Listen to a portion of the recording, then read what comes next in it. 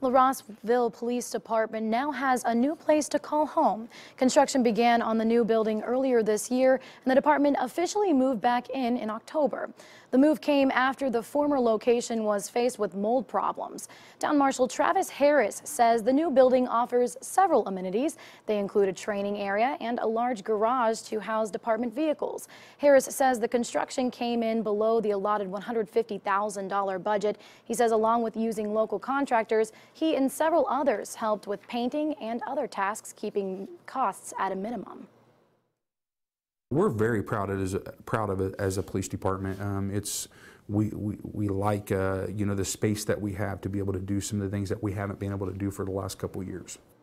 Harris says there's still some exterior work to be completed, but that won't come until the weather warms up. As for the former building, it is being used as the town's storage facility for now.